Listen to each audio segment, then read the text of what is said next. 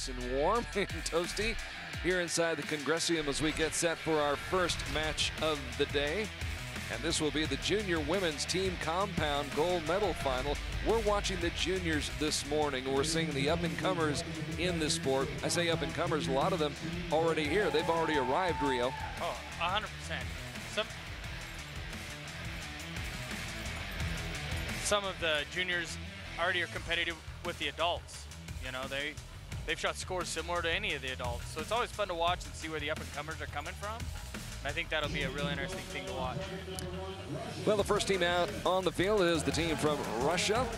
Alexandra Savenkova, 19 years of age. The 17-year-old Sofia Fadeeva. And the 18-year-old Diana Ravilova. So Ravilova, Fadeeva, and Savenkova. And the partisan crowd here in Turkey cheering loudly for the team from archery, or from Turkey, I should say. They're all archers. It's early. Yep. It's early Sunday morning. Wherever you are in the world, whether it's Saturday night or Sunday morning, thanks for being with us.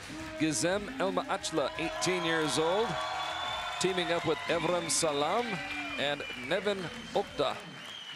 The three archers on the field for Turkey, taking on the team from Russia. This is the junior women's team compound gold medal final. We already had the bronze medal match on Friday afternoon here in Turkey. So we get set now for these two teams to shoot the first arrows of the day. And you got the added pressure of being the home team. And there is added pressure, isn't there? 100%. I've never been on my home soil that I haven't wanted to win more than not. Can work against you, can work for you. Suppose it's all how you channel that energy. 100% agreed. We'll see how the Turks handle that.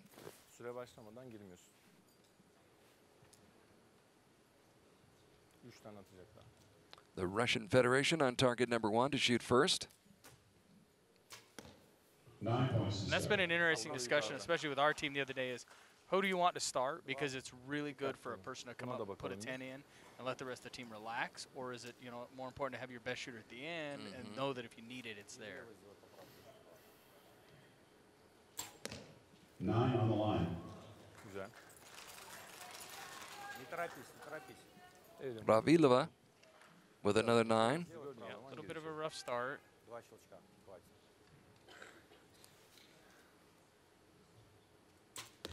There you go. There's your last one. I mean, that's the tough conversation with the team event. Savenkova with the 10, sinks it right into the center of the target. So now Turkey's turn.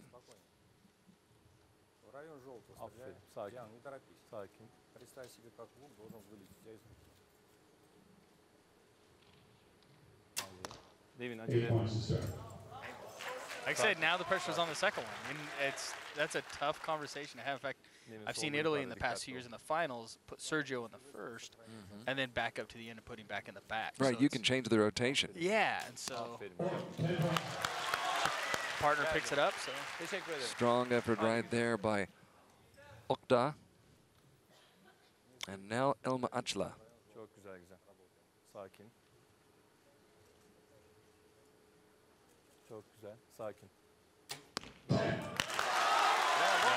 All even. It's good to be able to have the 8 out of the way and know it didn't hurt you. Know you're back to even. Good, though, as you said, to have that person start off strong and feed off of that. Yep. See, now we got a 10. We'll see how the second person follows up. Fadeeva, unranked, 17 years old, puts it in the center of the target. Now Ravilova. And Russia has a deep staff with women.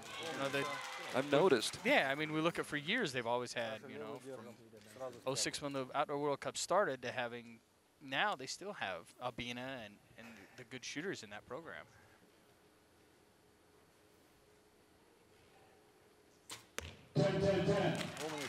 Beautifully done. So after the 2 9s to start off, 4 straight 10s for the Russian Federation. They fed off of each other.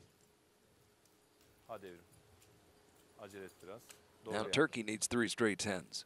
put a little pressure on them and see how, you know, how they handle it. Evet. Evet. Güzel. Güzel güzel gel. Bravo. Eline sağlık. Bizim işimizi görüyor. Hadi Nevin. Biraz acele et. Saglam Güzel.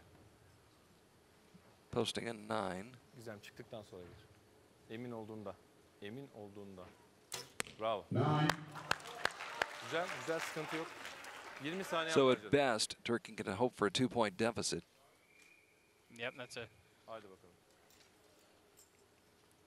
an okay. It's a you know, surmountable. It's manageable. Yeah, they can get back from that, but it's you really hate to fall too much. And it goes back again to their anchor, bringing it in with a 10 to help kind of. Gizem Elmaagacli with a pair of 10s in that opening end. And Turkey will trail by 2 points right now, 58-56 after the opening end. Here on Compound Sunday in Ankara, Turkey, the Indoor World Championships. Rio Wild of the United States, along with Carl Arke. Glad to have you with us here on Archery TV. Yep, and as you can hear, the hometown crowd is definitely into it. I mean, out in force, yeah, fired up for the first match of the day. We are watching the juniors. The youngest archer, 14 years old. The oldest is 19. It's really amazing, Rio. I watch these juniors and I think about what I was doing when there was one out yesterday shooting Chinese Taipei. Su Jingping, I believe it was. I think she's 13. She won a gold medal. I thought, what was I doing when I was 13? Wasn't this? No, it was not this. What were you doing when you were 13? Throwing rocks? Playing baseball and all kinds of other stuff. It was not this. It's amazing. It is, and the sport just keeps continually to grow. And I mean, this is the whole future of it. You know, we've got a good feeder system, and I think it's awesome. Some of the talent, some of the neat things that we're getting to see. And can you imagine, especially for these archers, if Compound is ever allowed into the Olympic Games? I think it'll be big. What a huge boost that would be. Big for the sport, big for everything.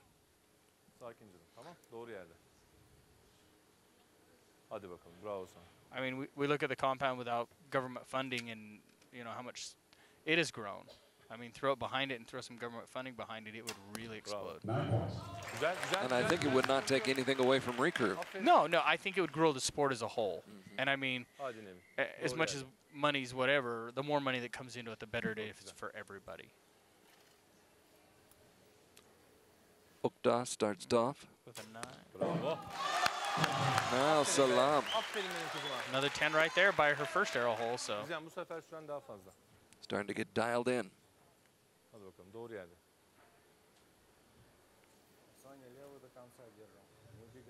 Elmaagacli, who has not missed on her first 3 shots. And tight, they're in the middle. There's no hanging lines or anything. She's been right there. Good bloodlines. Yeah.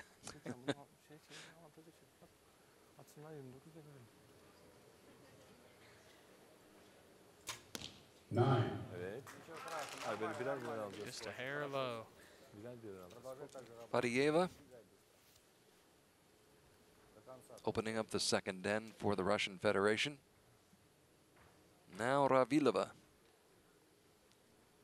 Turkey's got to start hoping for a little help. You know, I mean, as much as it's not insurmountable, but you need that little help because they've got some 10s down there. Hope that you can get a little bit back. Might pick up a point here. Yeah. And maybe more. Well, both their anchors have been really good. They haven't missed yet, so. Here you go. Yeah. But the deficit has been narrowed to 1. 2 9s for the Russian Federation, 2 10s for the Turkish team. Overall lead is 86-85 in favor of Russia as Turkey takes aim. Yeah. Puts a little out of pressure on them because every time she started off with a 9 or an 8, and that's got to put the pressure on the second too. But they've seemed to handle it really well. Tamam, atışını düzgün yapıyorsun. What do you think? Could be a 10 by the way it kicked. You know, if it was straight in, it might be more questionable, but it did kick towards the 10 line, so it could end up really good for him.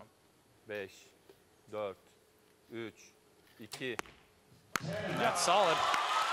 Both of their anchors have yet to miss a 10, so that helps the team out a lot. Gizem Elmaagacli.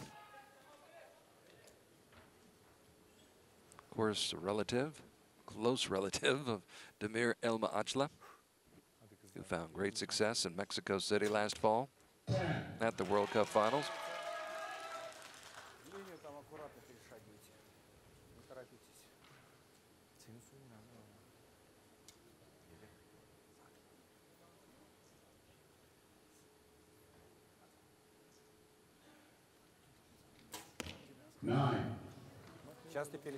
So they're not hurt by if that one's a 10 or a 9, so it could be really close right now. Ravilova, who'd won a team gold medal at the European Indoor Championships, putting up another 9 for the Russian Federation. 9. And another 9. That's the first 9 missed by or shot by an anchor in the match entirely, so that's pretty impressive. They've gone that far, but it definitely will put the pressure on the Russians now. Makes the match that much closer after 2 ends. It was a 2-point lead for the Russians after the first end. Now the Russians leading by 1. And if that one's called a 10, we're tied. Exactly. You know, we're all knotted up, and that just adds more drama down to the last few ends. So the judges down by the targets, scrutinizing those arrows, taking a look, getting out the sticks and trying to determine whether it's a 9 or a 10 for Team Turkey. The Russians had a chance to put some distance between themselves and the Turkish team, and they just haven't really done that. Not yet. No. And the arrows change to a 10. So we're all knotted up now, halfway point. 114, 114. It's a new ball game. That fires up this crowd even more. Yeah. Now, if you're the Russian Federation and you're on Turkish soil, there's Damir Elmaagacli cheering on Gizem Elmaagacli. But is it intimidating for the Russians? Is it tough to compete in these kind of circumstances? You know, I've had both ways, and sometimes it's more. I like it a little bit. Derek Jeter, the professional baseball player, used to say he loved it because he'd love to shut up the crowd. It was exciting, and he just added that little extra drama. But to me, I enjoyed it. Some people, it could add more pressure. Sometimes those road wins are a little bit sweeter than even the home wins. Yeah, and again, she starts off with a 9, so. Fadeeva.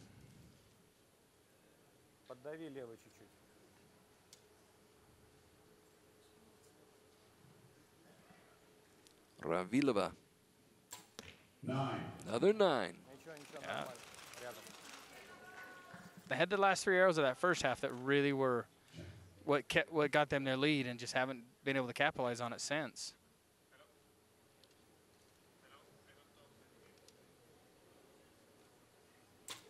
Yeah.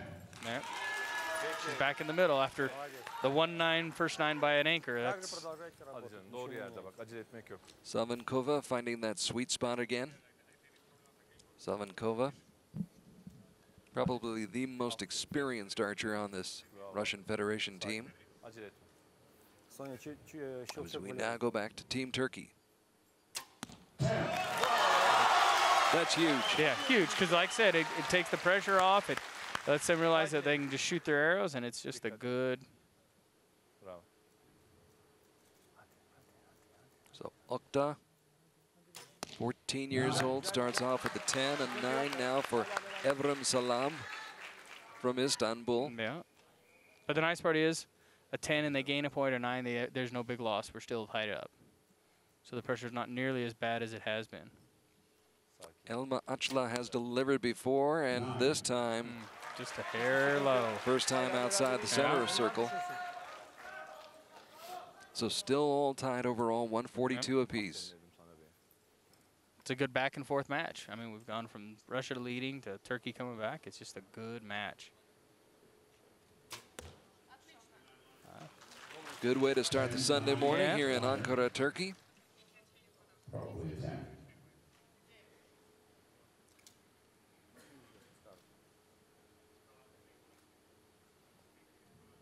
The 18-year-old Ravilova draws it back. Ooh, just a little bit high. Yep.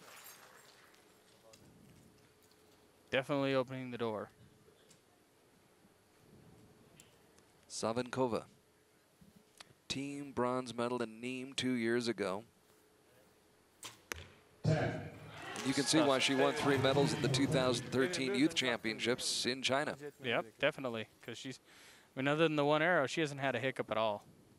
It's a good way of putting it. Hiccup. Yep, that's it. Exactly. I mean,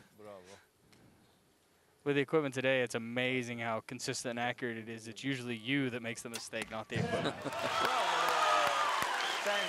Operator error. Exactly. Yeah. When you come into an event and you know, man, my stuff's really shooting good, it's usually the guy behind it then versus the car you're driving. And of course, a master craftsman never blames his tools. Exactly. Yes. 100%. All right, so a 10 here gives Turkey the lead.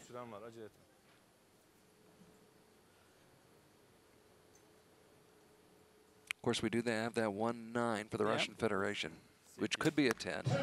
So it could be a 1-point lead or could be even. Yep, it could be 100%. And I think by looking at it, I think it's just a hair low, so we'll have to see what it comes up at. But I think she's on the edge of the low side. Russian Federation got to the gold medal match with a 14-point win over Iran, 234 to 220. The Turkish team getting into this gold medal final with a 3-point win over Italy, 226 to 223. Right now, these two trios, the Turkish fans fired up on Sunday morning. That's I good. want some of that energy. Yeah, it's good to see that support out here. It is. Yeah. It's great to see it. The arrow's in flight. Only 18 meters, but small target faces 18 meters away. Yeah, I mean, that 10 being the size of a penny, a US 1-cent coin, is a huge, I mean, a guy don't realize how small that is. And the pressure. I mean, you're talking these guys are shooting for a bronze medal here. And that's, you know, no matter what happens or whatever you do, that's always something you can say you've accomplished.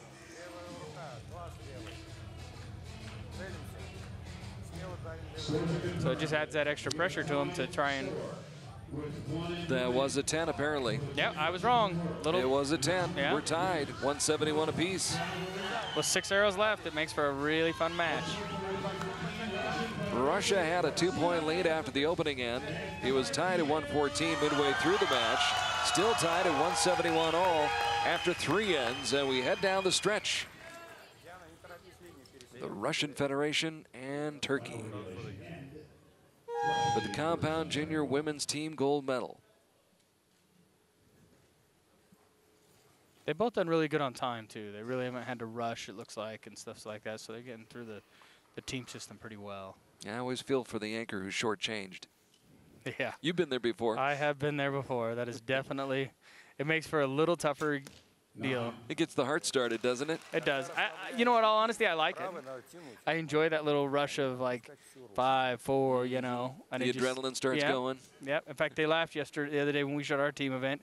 If I shot an arrow under 5 seconds, it was more inside out than it had been on the other one. So there's a 10. I think that's true. A lot of people perform better under pressure. They may not like to do it, but the results are better. Yes, I don't love that whole crazy heartbeat, but my little brother always tells everybody that I feed on it. I don't know why. At 10. I think Logan's watched you long enough to know. Yes, yeah, he has. And he's been shooting good this year. I mean, he got second at Vegas. That's a pretty good accomplishment compared to anybody. It was fun watching you guys down in Las Vegas. We'll get to see the guy who won in Las Vegas big time. Yep. Coming up this afternoon, Sergio Pagni. Yep. And this Russia with a 10-10-9 definitely puts the pressure on Turkey because, I mean, we've only seen 130 shots. So. Okay, so there's the 9 that they're allowed to have. Yeah. If you can put it that way. Yeah, in a way, once somebody shoots a 9, it does give you a little leeway. Not that you should be able to shoot another one. I mean, if you want to win, you got to get that little lead. Definitely have to have a 10 right now from Saglam. Sure, yeah. Who won a team bronze in Yankton. Comes up big right there with a 10. Yeah, and their anchor that's been really solid is, you know, it's nice to have them walking up and know that we need a 10. She's been able to perform it so far today. Gizem Elmaagacli. 9-10. Just outside. Just outside, so 3 arrows left. We got Russia with a 1-point lead. Of course, it could be a 10. Yeah, I was wrong last time, but looks just a hair high. So unofficially right now, Russia with a 1-point lead, 3 arrows to go, but a 9 right there. That's critical. Yeah. Fadeeva. And these arrows are the hardest 3 to shoot. I mean, you're down to the nose. You know, you get the whole game right there on the line, and 3 arrows. You know, there's nothing more exciting than the last 3 arrows. 9. Another 9. Ravilova.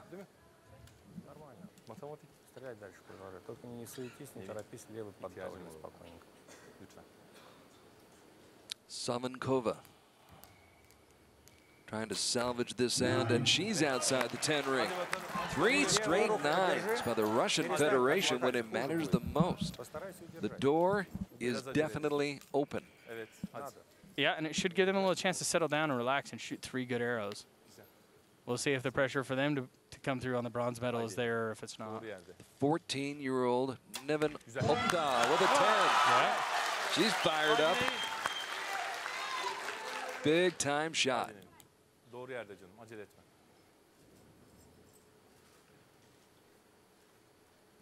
Süpersin. Vazgeçme. 9. Evrim Saglam. That's one of the hardest part being over in Russia's deal. You got nothing to do now. You just hope and pray that they give you that little slight chance to get in there. It's out of the hands of the Russian Federation, entirely in the hands of this young woman. Who's been rock solid. 18-year-old Gizem Elmaagacli. Oh! And we're tied at 2:27 apiece. Well, we've got that one to call. That's true. So, I mean, you can see them all kind of hoping, and is that one in, is the one in? And there's nothing worse than putting it in the hands of the judge now to sit there and go, well, am I going to get the call? Am I not? Is it there? Is it not? It was that 3rd shot in this 4th end for Turkey. Gizem Elmaagacli's 1st shot of this 4th end. They put up the star by it. It's a 9 unofficially, but let's see what the judges have to say now as they go over to inspect the target face. And out comes, look at them getting in there. Yeah, out comes a magnifying glass, and you just, that is the hardest part in the world, is to sit there and say, man, is it in, is it out? And it's judgment, it's a judgment call. Are so hard, so hard.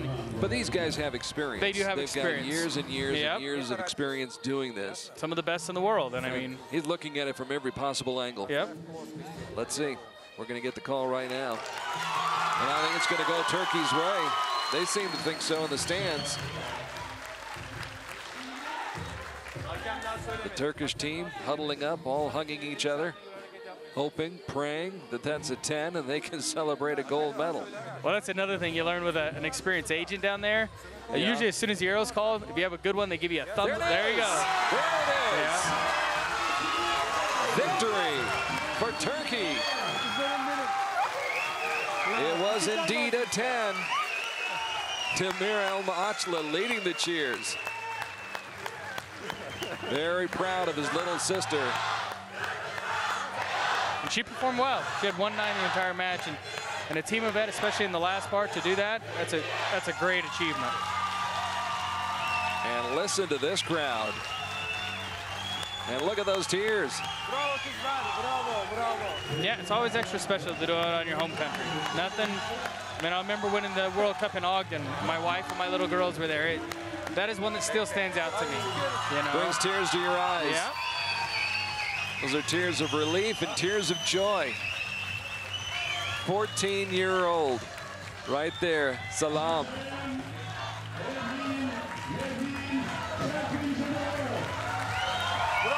And there they are, world champions. Saglam, 14 years of age. Akdag. No, excuse me, Akdag 14, Saglam 19. and Elmaagacli, 18 years old. They're world champions. And here's the form and the style they used to get the job done. Yeah. Okay. Go. Devam, devam, devam. So now Gizem can go to dinner with Demir, and I've got a world title. What have you got? Yeah.